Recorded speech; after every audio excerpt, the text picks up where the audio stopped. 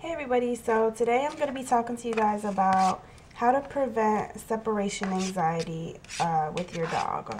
So every time I leave the house, I give my dog a Kong. Now this is just like basically a toy, but it has an opening on the top and on the bottom. And it's useful for putting like a snack in here and giving it to your dog before you leave the house or as you're walking out, to give them something to keep them busy so that they're not like crying as soon as you leave. And this is very good because it takes them a long time to be able to get everything out of the Kong because of, you know, it's obviously a hole and they have to lick and try to get this stuff out. So today I'm going to show you what I usually do, what I usually give to my dog when I'm about to leave.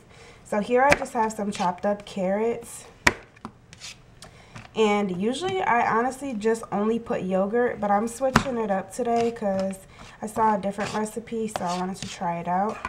And I'm also going to be using just plain yogurt, just no flavor, 100% plain yogurt.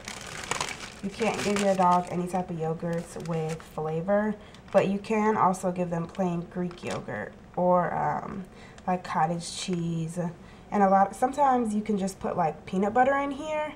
But I heard that peanut butter is really high in calories, so you shouldn't only put peanut butter. But what I do though is I put peanut butter on the end because the yogurt is very liquidy and it will run right out if you were to just pour it in there. So you either put like a piece of dog food at the bottom, or you could have used one of these carrots, but there's already some peanut butter at the end of here. I'm going to go ahead and drop in a carrot though, just in case. Actually, I'm going to go ahead and drop in all the carrots. So I'm going to put all these carrots in here. I don't want to fill it up though, because you still want room for the yogurt. So that might be too much. Maybe like halfway.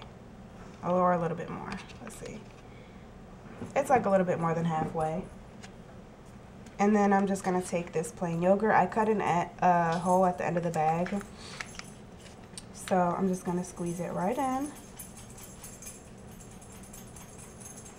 Just like that. Until it's full. I'm going to set this aside. And then I'm just going to like top it with the rest of these carrots.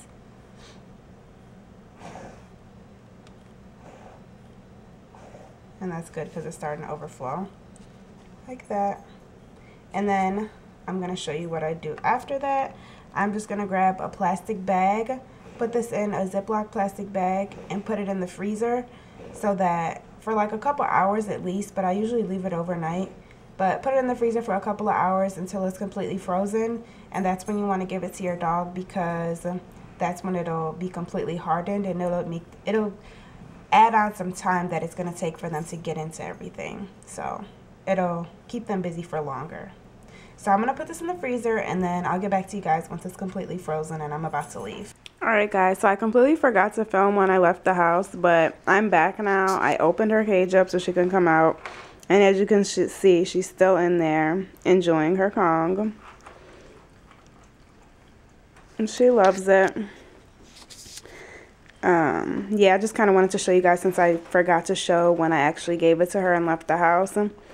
I came back now. She did come out for a little bit, and because I had bought her a ball, but she went right back in to finish her Kong. She is not playing no games.